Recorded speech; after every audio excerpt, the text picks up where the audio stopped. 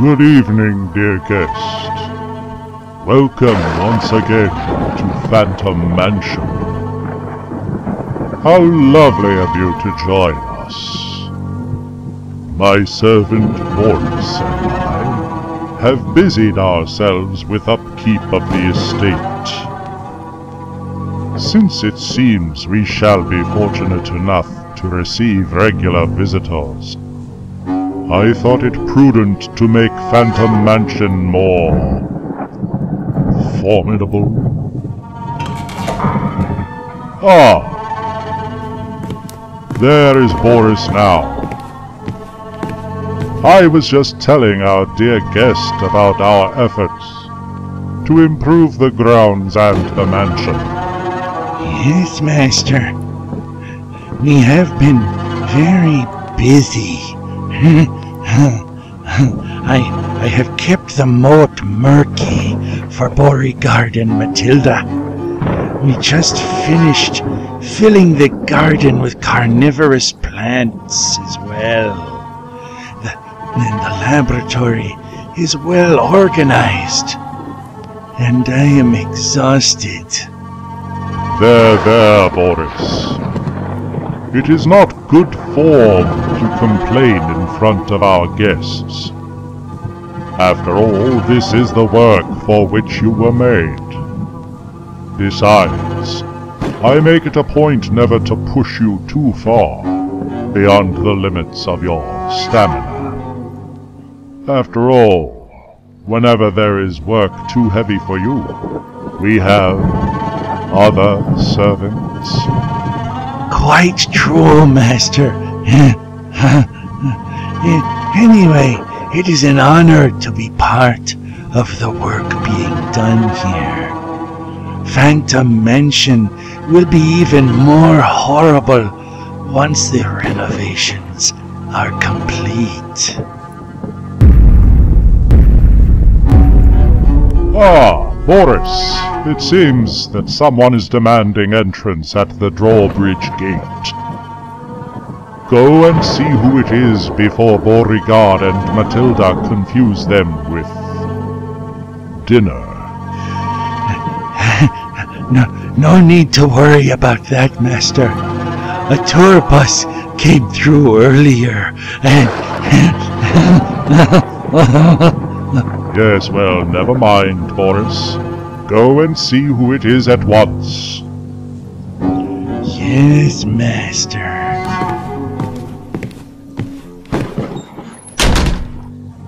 We must be quick in answering entreaties at the drawbridge. Beauregard and Matilda are delightful pets, and can sometimes be a bit overzealous when we receive visitors. A rather large shipping crate has arrived for you, Master. Ah, yes. I have been expecting this delivery. Put it right here, Boris. Do be careful, Boris. The object in that crate is priceless beyond reckoning, and to have it shipped here cost a fortune in gold, which I was able to produce in the laboratory. Alchemy is such a useful science. Yes, Master. It has postmarks from Hungary, Master. Yes, indeed, Boris. To be specific, this item has come to us all the way from Strigojkavar in Hungary.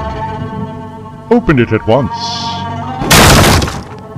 Why, it is a huge black stone. Yes, Boris, and a very rare and powerful black stone at that.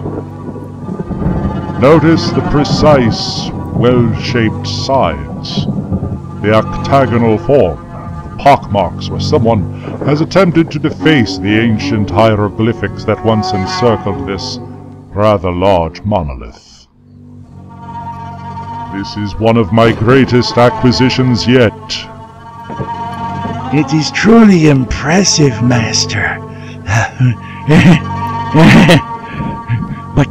But tell me, how did you acquire such a strange and interesting piece? And how did you manage to get such a huge stone sent to Phantom Mansion? I learned of its existence some time ago while consulting the Black Book by von Junst.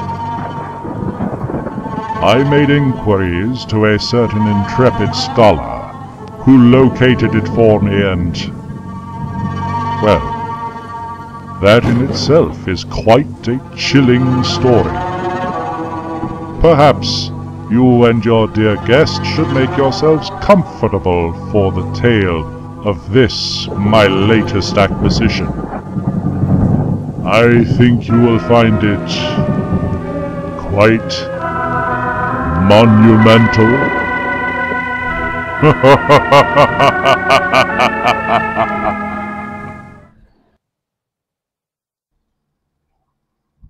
The Black Stone by Robert E. Howard. They say foul things of old times still lurk in dark, forgotten corners of the world, and gates still gape to loose on certain nights, shapes pent in hell. Justin Jeffrey.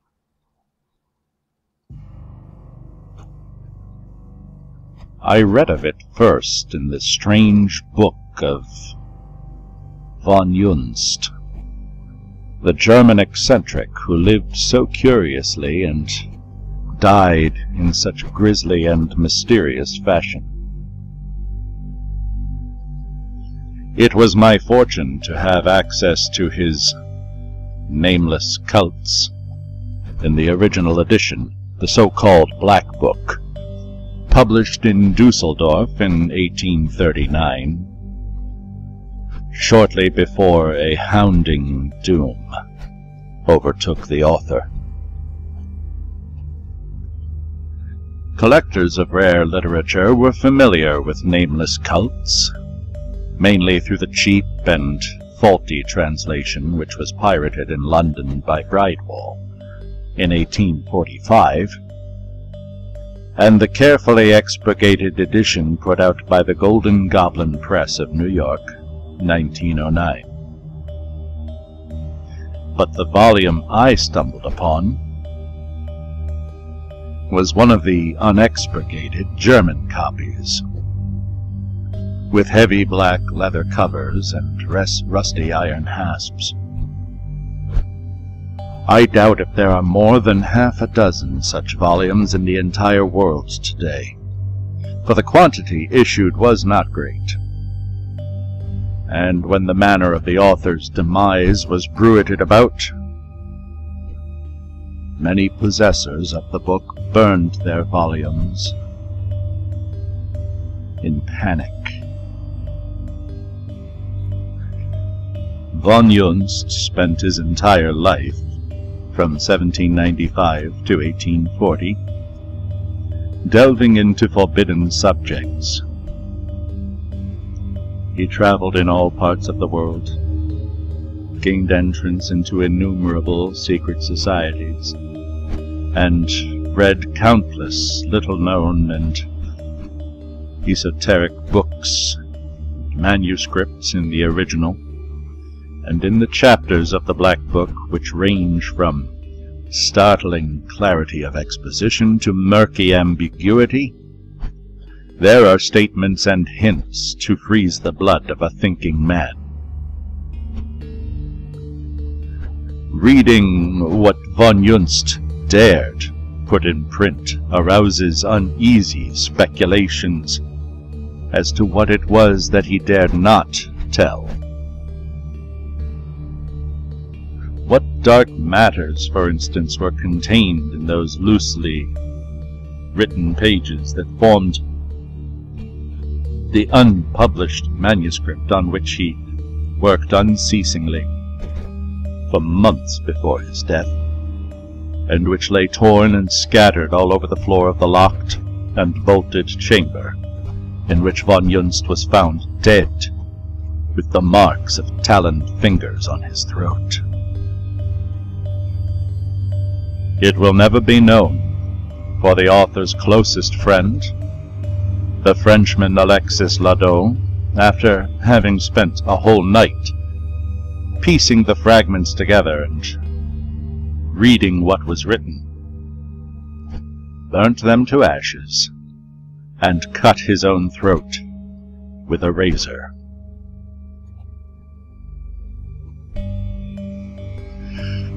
But the contents of the published matter are shuddersome enough, even if one accepts the general view that they but represent the ravings of a madman. There, among many strange things, I found mention of the Black Stone, that curious, sinister monolith that broods among the mountains of Hungary, and about which so many dark legends cluster. Von Junst did not devote much space to it. The bulk of his grim work concerns cults and objects of dark worship which he maintained existed in his day, and it would seem that the Black Stone represents some order or being lost and forgotten centuries ago. But he spoke of it as one of the keys, a phrase used many times by him in various relations, and constituting one of the obscurities of his work. And he hinted briefly at curious sights to be seen about the monolith on Midsummer's Night. He mentioned Otto Dostman's theory that this monolith was a remnant of the Hunnish invasion, and had been erected to commemorate the victory of Attila over the Goths. Von Junst contradicted this assertion without giving any refutatory facts, merely remarking that to attribute the origin of the Black Stone to the Huns was as logical as assuming that William the Conqueror reared Stonehenge.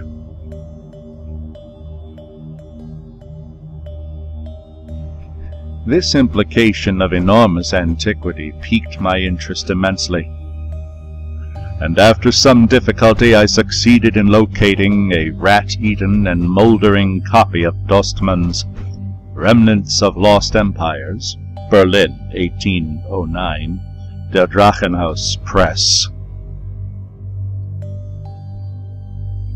I was disappointed to find that Dostman referred to the Black Stone even more briefly than had von Junst, dismissing it with a few lines as an artifact comparatively modern in contrast with the Greco-Roman ruins of Asia Minor, which were his pet theme. He admitted his inability to make out the defaced characters on the monolith, but pronounced them unmistakably Mongoloid. However, little as I learned from Dostman, he did mention the name of the village adjacent to the Black Stone, Stragojkovar, an ominous name, meaning something like Witch Town.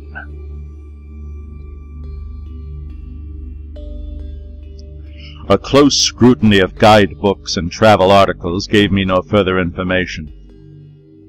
Stragojkovar, not on any map that I could find, lay in a wild, little frequented region, out of the path of casual tourists. But I did find subject for thought in Dornley's Magyar Folklore, in his chapter on dream myths. He mentions the Black Stone and tells of some curious superstitions regarding it, especially the belief that if anyone sleeps in the vicinity of the monolith, that person will be haunted by monstrous nightmares forever after. And he cited tales of the peasants regarding two curious people who ventured to visit the stone on Midsummer Night, and who died raving mad because of something they saw there. That was all I could glean from Dormley, but my interest was even more intensely aroused as I sensed a distinctly sinister aura about the stone. The suggestion of dark antiquity, the recurrent hint of unnatural events on Midsummer Night, touched some lumbering instinct in my being, as one senses rather than hears the flowing of some dark, subterraneous river in the night.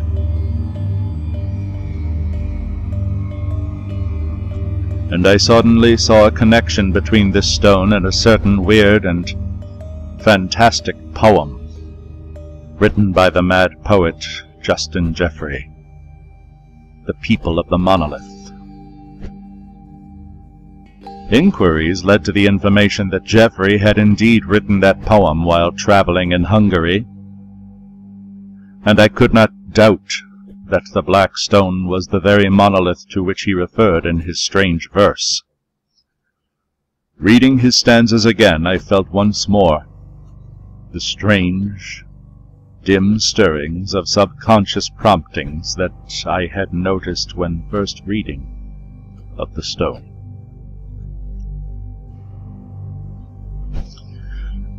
I had been casting about for a place to spend a short vacation, and I made up my mind. I went to Stregoykavar.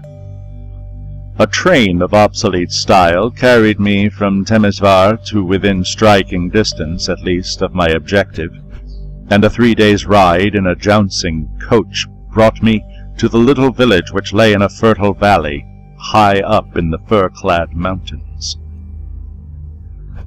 The journey itself was uneventful, but during the first day we passed the old battlefield of Schonval, where the brave Polish-Hungarian knight, Count Boris Vladinov, made his gallant and futile stand against the victorious hosts of Suleiman the Magnificent, when the Grand Turk swept over Eastern Europe in 1526.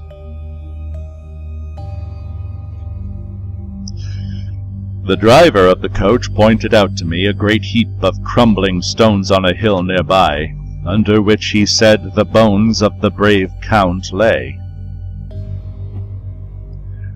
I remembered a passage from Larsen's Turkish Wars. After the skirmish, in which the Count with his small army had beaten back the Turkish advance guard, the Count was standing beneath the half-ruined walls of the old castle on the hill, giving orders as to the disposition of his forces, when an aide brought to him a small, lacquered case which had been taken from the body of the famous Turkish scribe and historian Selim Bahadur, who had fallen in the fight. The Count took therefrom a roll of parchment, which he began to read, but he had not read far before he turned very pale, and without saying a word replaced the parchment in the case and thrust the case into his cloak. At that very instant a hidden Turkish battery suddenly opened fire, and the balls striking the old castle, the Hungarians were horrified to see the walls crash down in ruin, completely covering the brave Count. Without a leader, the gallant little army was cut to pieces, and in the war-swept years which followed, the bones of the noblemen were never recovered. Today, the natives point out a huge and mouldering pile of ruins near Schonval, under which still rests all that the centuries have left of Count Boris Vladinov.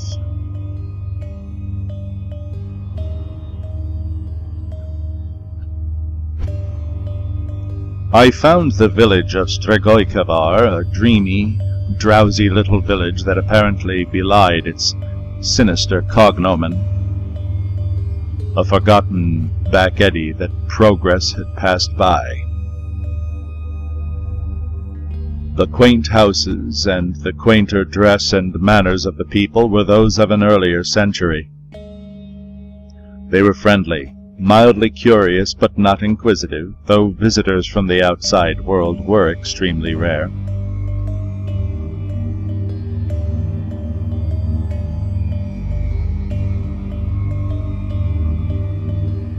I spoke to the owner of the tavern where I had put up. 10 years ago, another American came here and stayed a few days in the village. A young fellow in queer acting. He mumbled to himself, a poet, I think. I knew he must mean Justin Jeffrey. Yes, he was a poet, I answered, and he wrote a poem about a bit of scenery near this very village. Indeed, my host's interest was aroused. Then, since all great poets are strange in their speech and actions, he must have achieved great fame, for his actions and conversations were the strangest of any man I ever knew. As is usual with artists, I answered. Most of his recognition has come since his death. He is dead, then? He died screaming in a madhouse 5 years ago. Too bad, sighed my host sympathetically. Poor lad, he looked too long at the black stone. My heart gave a leap, but I masked my keen interest and said casually, I have heard something of this black stone, somewhere near this village, is it not? Nearer than Christian folk wish, he responded. Look! He drew me to a latticed window and pointed up at the fir-clad slopes of the brooding Blue Mountains. There, beyond where you see the bare face of that jutting cliff that stands there is that accursed stone. Would that it were ground to powder and the powder flung into the Danube to be carried to the deepest ocean. Once men tried to destroy the thing, but each man who laid hammer or maul against it came to an evil end. So now, the people shun it. What is there so evil about it? I asked curiously. It is a demon-haunted thing, he answered uneasily and with the suggestion of a shudder. In my childhood I knew a young man, came up from below and laughed at our traditions. In his foolhardiness he went to the stone one midsummer night, and at dawn stumbled into the village again, stricken, dumb, and mad. Something had shattered his brain and sealed his lips, for until the day of his death, which came soon after, he spoke only to utter terrible blasphemies or to slaver gibberish. My own nephew was very small when lost in the mountains and slept in the woods near the stone. And now, in his manhood, he is tortured by foul dreams, so that at times he makes the night hideous with his screams and wakes with cold sweat upon him. But let us talk of something else, mynheer. It is not good to dwell upon such things. I remarked on the evident age of the tavern, and he answered with pride. The foundations are more than 400 years old. The original house was the only one in the village which was not burned to the ground when Suleiman's devils slept through the mountains. Here, in the house that then stood on these same foundations, it is said, the scribe Selim Bahadur had his headquarters while ravaging the country hereabouts.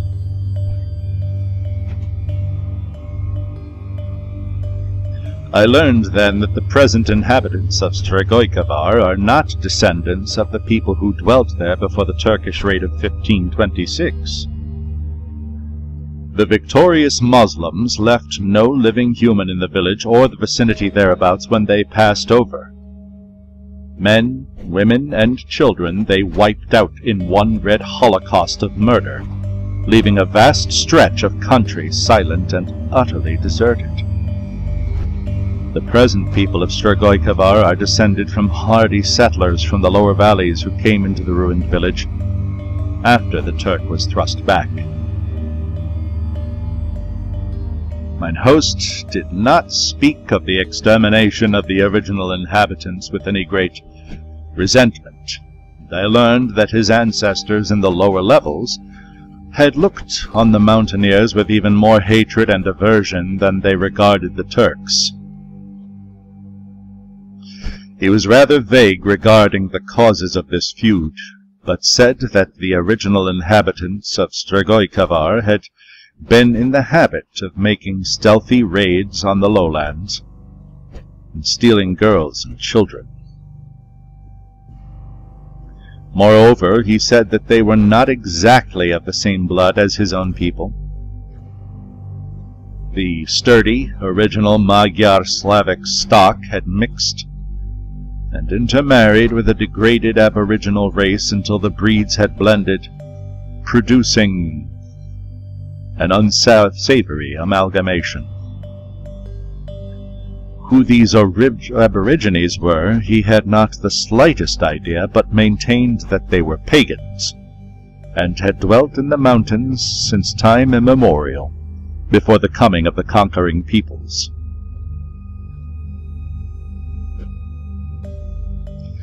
I attached little importance to this tale, seeing in it merely a parallel to the amalgamation of Celtic tribes with Mediterranean aborigines in the Galloway Hills, with the resultant mixed race which, as Picts, has such an extensive part in Scotch legendary.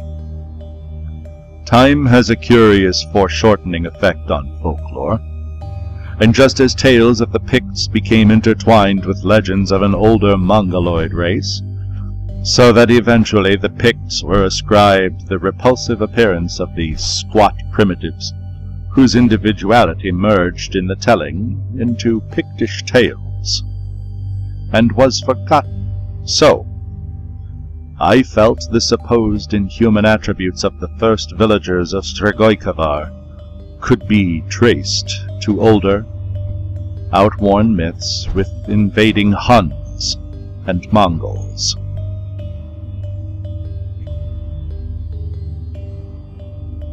The morning after my arrival, I received directions from mine host, who gave them worriedly, and set out to find the Black Stone. A few hours' tramp up the fir-covered slopes brought me to the face of the rugged, solid stone cliff, which jutted boldly from the mountainside. A narrow trail wound up it, and mounting this, I looked out over the peaceful valley of Strigoi-Kavar, which seemed to drowse, guarded on either hand by the great blue mountains. No huts or any sign of human tenancy showed between the cliff whereon I stood and the village. I saw numbers of scattering farms in the valley, but all lay on the either side of Strigoi-Kavar, which itself seemed to shrink from the brooding slopes which masked the Black Stone. The summit of the cliffs proved to be a sort of thickly wooded plateau. I made my way through the dense growth for a short period of time, and came into a wide glade, and in the center of the glade reared a gaunt figure of black stone. It was octagonal in shape, some 16 feet in height and about 1.5 feet thick. It had once evidently been highly polished, but now the surface was thickly dinted, as if savage efforts had been made to demolish it. But the hammers had done little more than to flake off small bits of stone and mutilate the characters which once had evidently marched up in a spiraling line, round and round the shaft to the top. Up to 10 feet from the base, these characters were almost completely blotted out, so that it was very difficult to trace their direction. Higher up, they were plainer, and I managed to squirm part of the way up the shaft and scan them at close range. All were more or less defaced, but I was positive that they symbolized no language now remembered on the face of the earth. I am fairly familiar with all hieroglyphics known to researchers and philologists, and I can say, with certainty, that those characters were nothing like anything that I had ever read or heard. The nearest approach to them that I ever saw were some crude scratches on a gigantic and strangely symmetrical rock in a lost valley of Yucatan. I remember that when I pointed out these marks to the archaeologist who was my companion, he maintained that they were either natural weathering or the idle scratching of some Indian. To my theory that the rock was really the base of a long-vanished column, he merely laughed, calling my attention to the dimensions of it, which suggested, if it were built with any natural rules of architectural symmetry, a column 1,000 feet high. But I was not convinced. I will not say that the characters on the black stone were similar to those on that colossal rock in Yucatan, but one suggested the other. As to the substance of the monolith, again I was baffled. The stone of which it was composed was a dully gleaming black, whose surface, where it was not dinted and roughened, created a curious illusion of semi-transparency. I spent most of the morning there and came away baffled. No connection of the stone with any other artifact in the world suggested itself to me. It was as if the monolith had been reared by alien hands in an age distant and apart from human ken.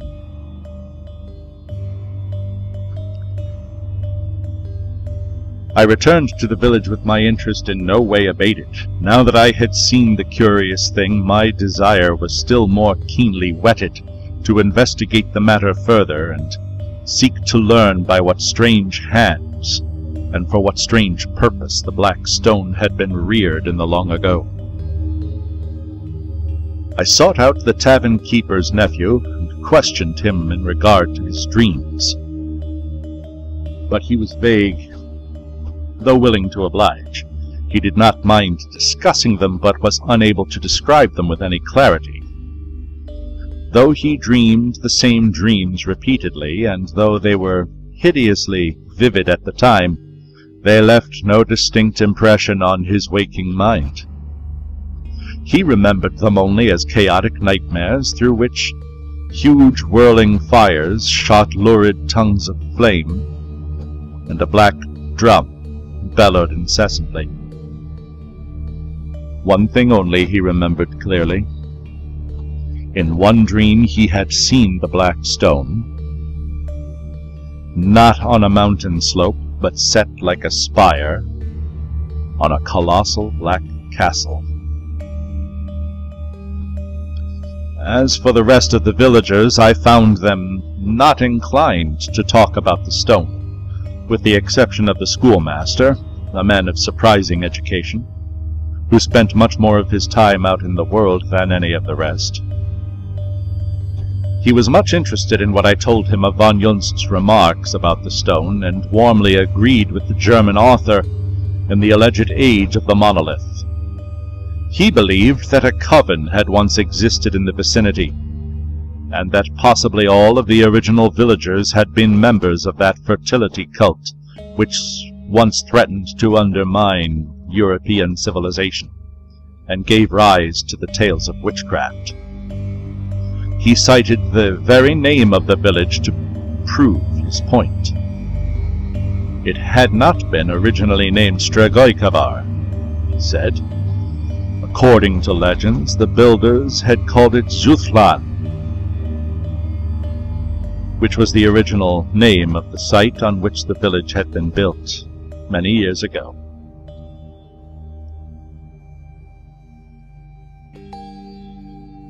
This fact roused again an indescribable feeling of uneasiness.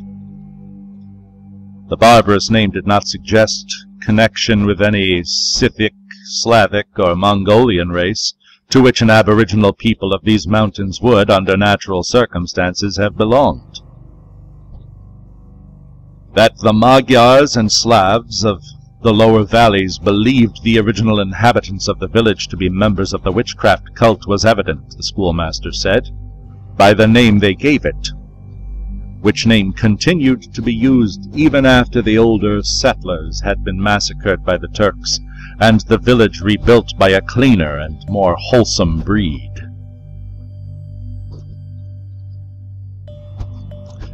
He did not believe that the members of the cult erected the monolith, but he did believe that they used it as a center of their activities. And repeating vague legends which had been handed down since before the Turkish invasion, he advanced the theory that the degenerate villagers had used it as a sort of altar, on which they offered human sacrifices, using as victims the girls and babies, stolen from his own ancestors in the lower valleys. He discounted the myths of weird events on Midsummer Night, as well as a curious legend of a strange deity, which the witch people of Zuthultan were said to have invoked with chants and wild rituals of flagellation and slaughter. He had never visited the stone on Midsummer Night, he said, but he would not fear to do so. Whatever had existed or taken place there in the past had been long engulfed in the mists of time and oblivion.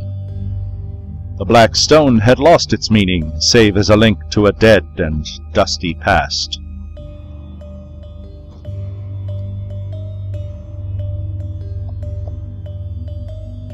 It was while returning from a visit with this schoolmaster one night, about a week after my arrival at Strigoi, that a sudden recollection struck me. It was Midsummer Night, the very time that the legends linked with grisly implications to the Black Stone. I turned away from the tavern and strode swiftly through the village. Strigoi lay silent. The villagers retired early. I saw no one as I passed rapidly out of the village and up into the firs which masked the mountain slope with whispering darkness.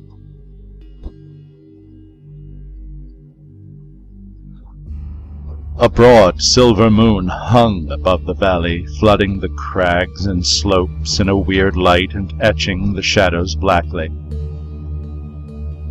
No wind blew through the firs, but a mysterious, intangible rustling and whispering was abroad.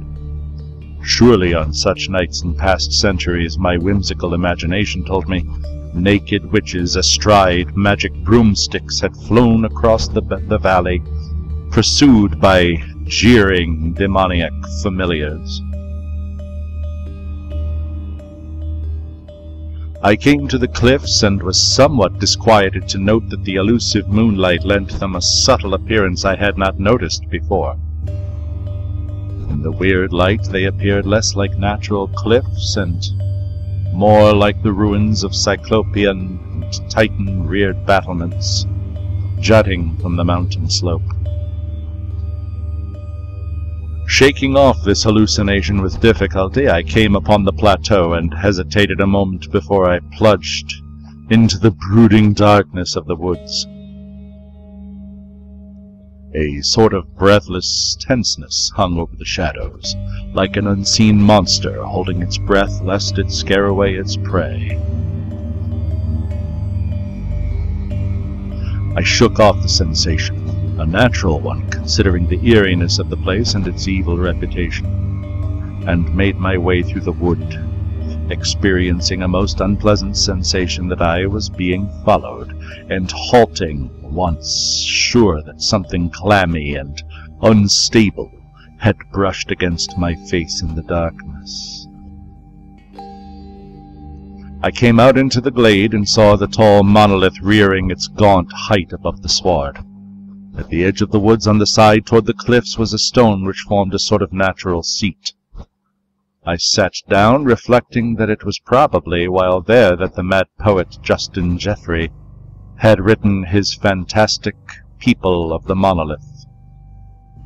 My host thought that it was the stone which had caused Jeffrey's insanity, but the seeds of madness had been sown in the poet's brain long before he ever came to Stregoikavar.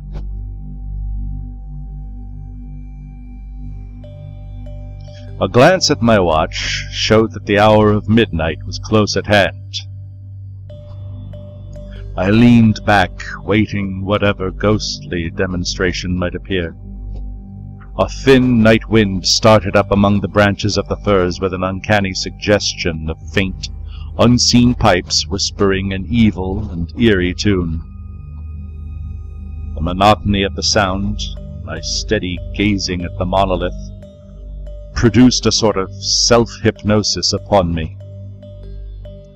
I grew drowsy. I fought this feeling, but sleep stole upon me in spite of myself. The monolith seemed to sway and dance, strangely distorted to my gaze. And then I slept.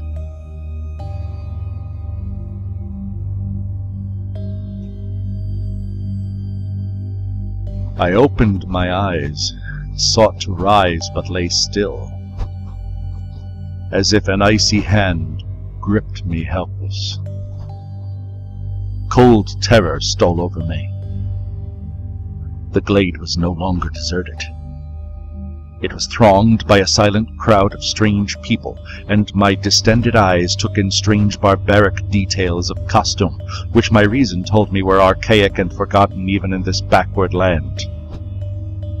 Surely, I thought, these are villagers who have come here to hold some fantastic conclave. But another glance told me that these people were not the folk of Stregoikavar. They were a shorter, more squat race, whose brows were lower, whose faces were broader and duller. Some had Slavic and Magyar features, but those features were degraded as from a mixture of some baser, alien strain I could not classify. Many wore the hides of wild beasts, and their whole appearance, both men and women, was one of sensual brutishness. They terrified, repelled me, but they gave me no heed. They formed in a vast half-circle in front of the monolith and began a sort of chant, flinging their arms in unison and waving and weaving their bodies rhythmically from the waist upward. All eyes were fixed on the top of the stone, which they seemed to be invoking. But the strangest of all was the dimness of their voices. Not 50 yards from me, hundreds of men and women were unmistakably lifting their voices in a wild chant, yet those voices came to me as a faint, indistinguishable murmur, as if from across vast leagues of space or time. Before the monolith stood a sort of brazier from which a vile, nauseous yellow smoke billowed upward, curling curiously in a swaying spiral around the black shaft like a vast, unstable snake. On one side of this brazier lay two figures, a young girl, stark naked and bound hand and foot, and an infant, apparently only a few months old. On the other side of the brazier squatted a hideous old hag, with a queer sort of black drum on her lap. This drum she beat with slow, light blows of her open palms, but I could not hear the sound. The rhythm of the swaying bodies grew faster, and into the space between the people and the monolith sprang a naked young woman, her eyes blazing, her long black hair flying loose. Spinning dizzily on her toes, she whirled across the open space and fell prostrate before the stone where she lay motionless. The next instant, a fantastic figure followed her, a man from whose waist hung a goat skin and whose features were entirely hidden by a sort of mask, made from a huge wolf's head so that he looked like a monstrous nightmare being, horribly compounded of elements, both human and bestial. In his hand he held a bunch of long fur switches bound together at the larger ends, and the moonlight glinted on a chain of heavy gold looped about his neck. A smaller chain depending from it suggested a pendant of some sort, but this was missing.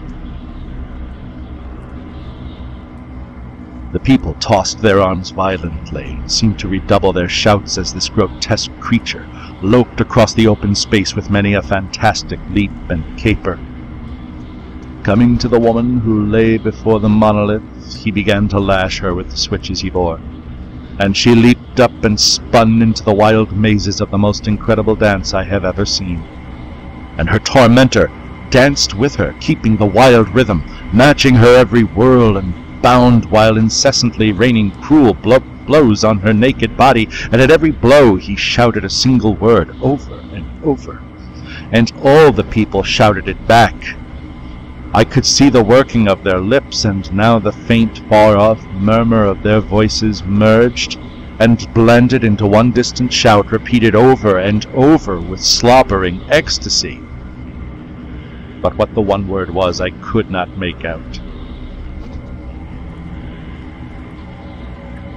In dizzy whirls spun the wild dancers, while the lookers-on, standing still in their tracks, followed the rhythm of their dance with swaying bodies and weaving arms. Madness grew in the eyes of the capering votarists and was reflected in the eyes of the watchers.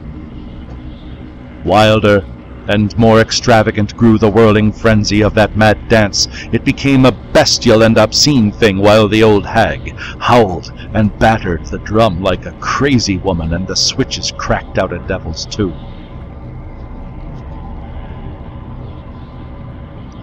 Blood trickled down the dancer's limbs, but she seemed not to feel the lashing, save as a stimulus for further enormities of outrageous motion, bounding into the midst of the yellow smoke which now spread out tenuous tentacles to embrace both flying figures. She seemed to merge with that foul fog and veil herself with it. Then, emerging into plain view, closely followed by the beast thing that followed her and flogged her, she shot into an indescribable, explosive burst of dynamic mad motion, and on the very crest of that mad wave, she dropped suddenly to the sward, quivering, panting as if completely overcome by her frenzied exertions. The lashing continued with unabated violence and intensity, and she began to wriggle toward the monolith on her belly. The priest, or such I will call him, followed, lashing her unprotected body with all the power of his arm as she writhed along, leaving a heavy track of blood on the trampled earth. She reached the monolith, and gasping and panting, flung both arms about it, and covered the cold stone with fierce, hot kisses, as in frenzied and unholy adoration.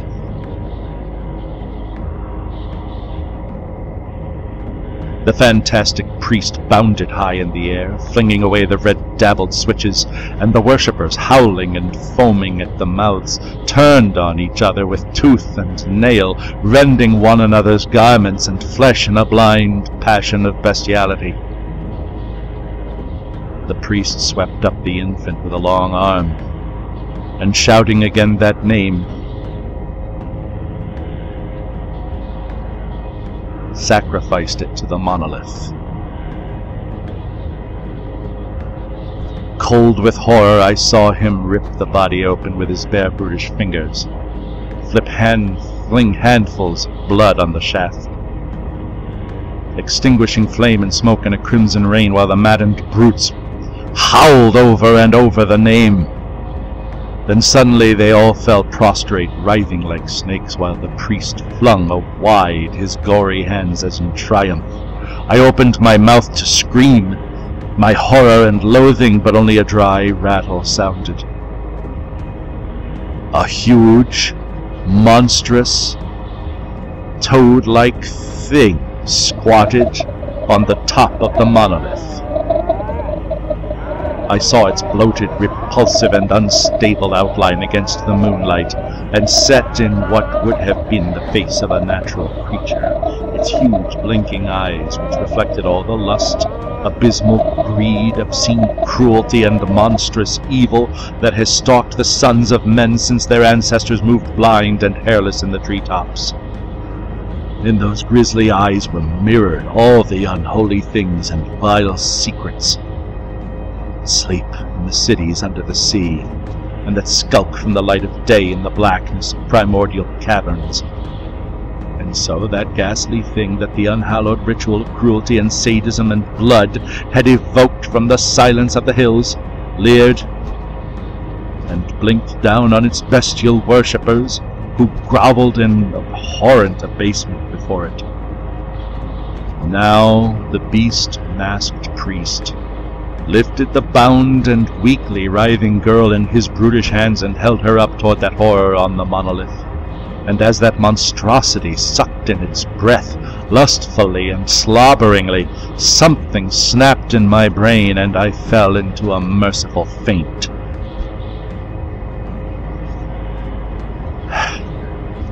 I opened my eyes on a still, white dawn. All the events of that night rushed back on me, and I sprang up, then stared about me in amazement. The monolith brooded gaunt and silent above the sward, which waved, green and untrampled, in the morning breeze. A few quick strides took me across the glade. Here had the dancers leaped and bounded until the ground should have been trampled bare. And here had the votaress wriggled her painful way to the stone, streaming blood on the earth. But no drop of crimson showed on the uncrushed sward. I looked shudderingly at the side of the monolith against which the bestial priest had brained the stolen baby. But no dark stain nor grisly clot showed there. A dream. It had been a wild nightmare, or else... I shrugged my shoulders. What vivid clarity for a dream! I returned quietly to the village and entered the inn without being seen, and there I sat meditating over the strange events of the night. More and more was I prone to discard the dream theory. That what I had seen was illusion and without material substance was evident.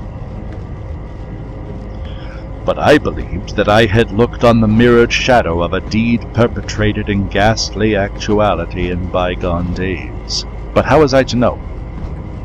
What proof to show that my vision had been a gathering of foul specters rather than a nightmare originating in my brain?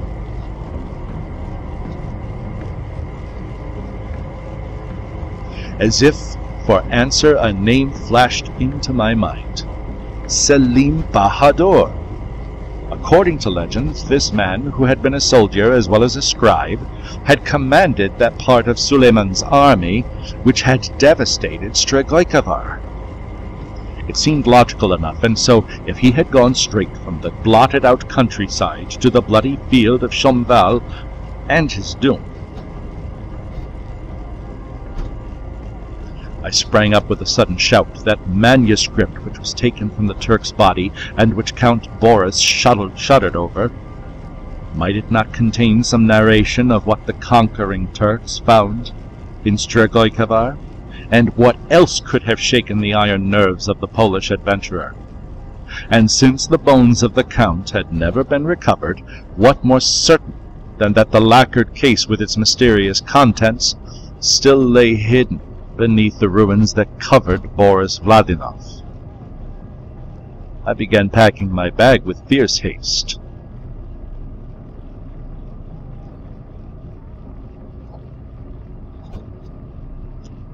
Three days later found me ensconced in a little village a few miles from the old battlefield. When the moon rose, I was working with savage intensity on the great pile of crumbling stone that crowned the hill. It was back-breaking toil. Looking back now, I cannot see how I accomplished it, though I labored without a pause from moonrise to dawn. Just as the sun was coming up, I tore aside the last tangle of stones. and looked on all that was mortal of Count Boris Vladinov. Only a few pitiful fragments of crumbling bone, and among them, crushed out of all original shape, lay a case whose lacquered surface had kept it from complete decay through the centuries. I seized it with frenzied eagerness, and piling back some of the stones on the bones, I hurried away, for I did not care to be discovered by the suspicious peasants in an act of apparent desecration. Back in my tavern chamber, I opened the case and found the parchment comparatively intact. But there was something else in the case. A small, squat object wrapped in silk. I was wild to plumb the secrets of those yellowed pages, but weariness forbade me. Since leaving Strigoi Kavar, I had hardly slept at all, and the terrific exertions of the previous night combined to overcome me. In spite of myself, I was forced to stretch myself on my bed, nor did I awake until sundown.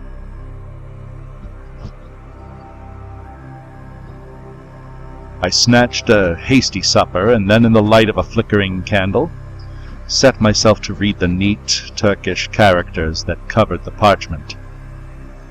It was difficult work, for I am not deeply versed in the language, and the archaic style of the narrative baffled me, but as I toiled through it, a word or a phrase here and there leaped at me, and a dimly growing horror shook me in its grip. I bent my energies fiercely to the task, and as the tale grew clearer and took more tangible form, my blood chilled in my veins. My hair stood up and my tongue clove to my mouth. All external things partook of the grisly madness of that infernal manuscript, until the night sounds of insects and creatures in the woods took the form of ghastly murmurings and stealthy treadings of ghoulish horrors, and the sighing of the night wind changed to tittering, obscene gloating of evil over the souls of men.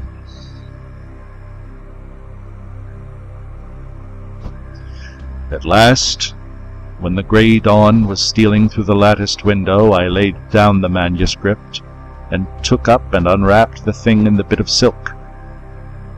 Staring at it with haggard eyes, I knew the truth of the matter was clinched, even had it been impossible to doubt the veracity of that terrible manuscript.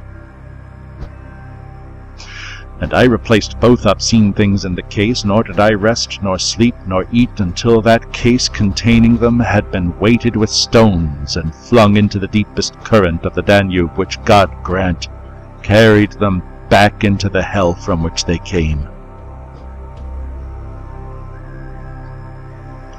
It was no dream I dreamed on midsummer midnight in the hills above Strigoi Kavar. Well for Justin Geoffrey that he tarried there only in the sunlight and went his way, for had he gazed upon that ghastly conclave, his mad brain would have snapped before it did. How my own reason held, I do not know. Now, it was no dream. I gazed upon a foul rout of votaries long dead, come up from hell to worship as of old. Ghosts bowed before a ghost, for hell had long claimed their hideous god. Long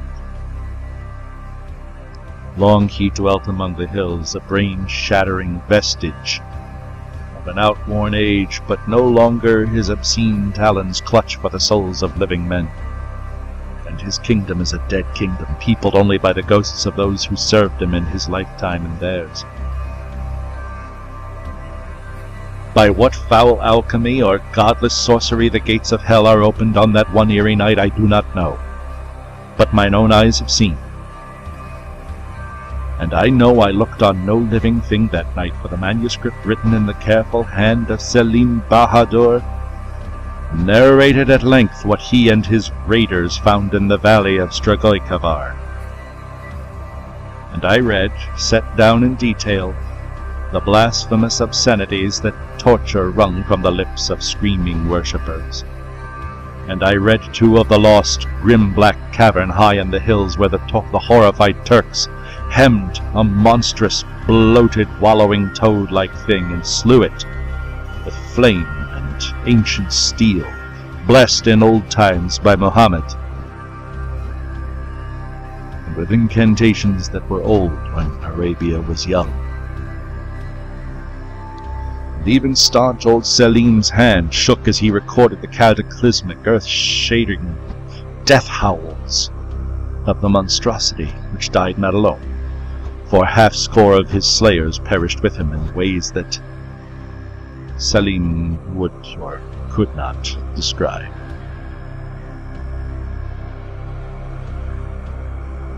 And that squat idol, carved of gold and wrapped in silk, was an image of self. And Selim tore it from the golden chain that looped the neck of the slain high priest of the mask. Well that the Turks swept out that foul valley with torch and cleanly steel. Such sights as those brooding mountains have looked on belong to the darkness and abysses of lost eons. No, it is not fear of the toad thing that makes me shudder in the night. He is made fast in hell with his nauseous horde, freed only for an hour on the most weird night of the year, as I have seen. Of his worshippers none remains.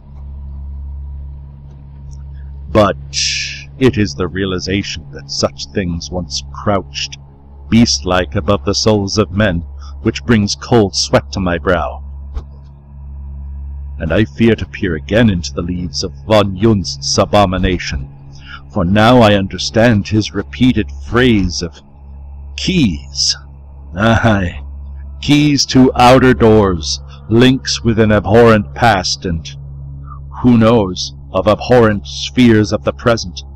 And I understand why the cliffs look like battlements in the moonlight, and why the tavern keeper's nightmare-haunted nephew saw in his dream the black stone like a spire on a cyclopean black castle.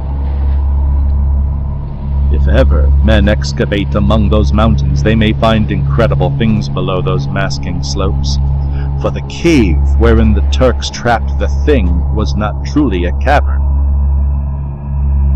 And I shudder to contemplate the gigantic gulf of eons which must stretch between this age and the time when the earth shook herself and reared up like a wave those blue mountains that, rising, enveloped unthinkable things.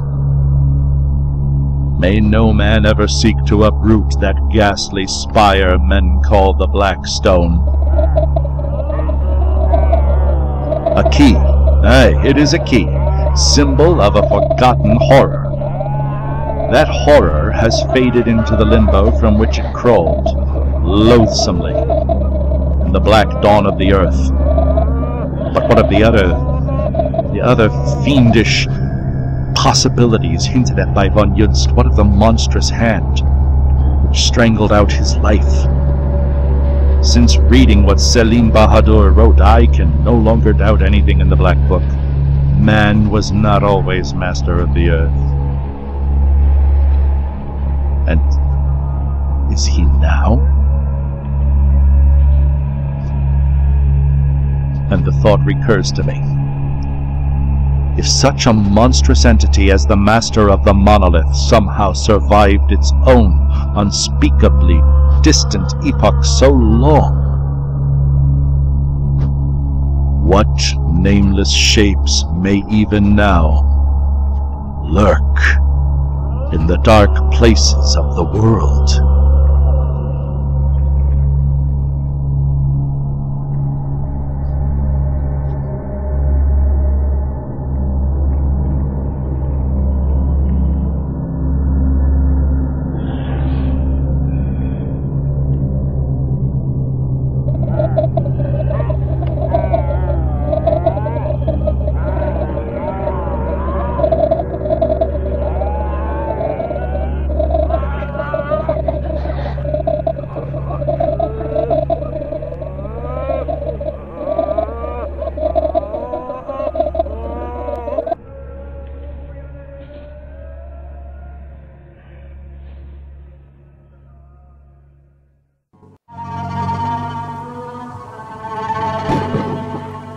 And the rest, as they say, is history. The scholar, who shall remain nameless, informed me of his dubious success in locating the Black Stone. I had no difficulty securing the permission of the good people of Stregoikavar to remove the stone, with the understanding that no inhabitant of that region need assist me due to the unpleasant fate that came to them the last time they touched the stone. How did you remove the stone from its resting place, Master? And how did you arrange for it to be shipped here to Phantom Mansion? That was a simple, though risky, procedure. Using certain techniques of hypnosis together with certain obscure rituals found in a book I need not mention, I was able to call upon those unearthly helpers who forthwith removed the Black Stone from its perch in the mountains. These helpers then discreetly left the stone, free from traces of themselves which would most likely be found to be shockingly gruesome. They left the stone in a place to which I directed my business agent in Hungary, a Mr. Shakely. He did the rest, and now, here it is, the Black Stone. A triumphant and crowning piece to add to my collection of occult relics from around the world. Congratulations, Master. It is a lovely addition. Where will it be kept? It shall assume the place of honor at the center of the circle of standing stones behind the mansion. Master, what is happening?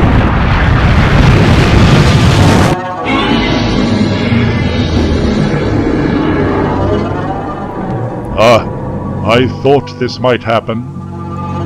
The monstrous being who cyclically attached himself to this pillar in those remote ages of hideously ancient antiquity is still attached to it. I'm afraid we've inherited him, along with the Black Stone. But Master, does that mean we shall have to feed it? Looks to me like it would crave more than the occasional traveling salesman. Have no fear, Boris.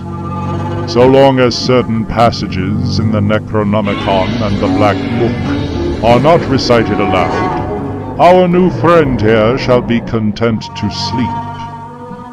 Until the appointed time. And when is the appointed time, Master? Can you keep a secret, Boris? Yes, Master. And so can I.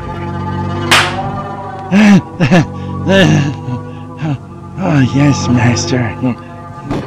Alas, dear guest, our time together draws once again to a close. We at Phantom Mansion are always delighted to receive you. Boris and I must see that our new acquisition, the infamous Black Stone, is properly placed by our special helpers. Perhaps during your next visit the stone circle will be complete. Won't that be lovely? It should definitely praise the spirits.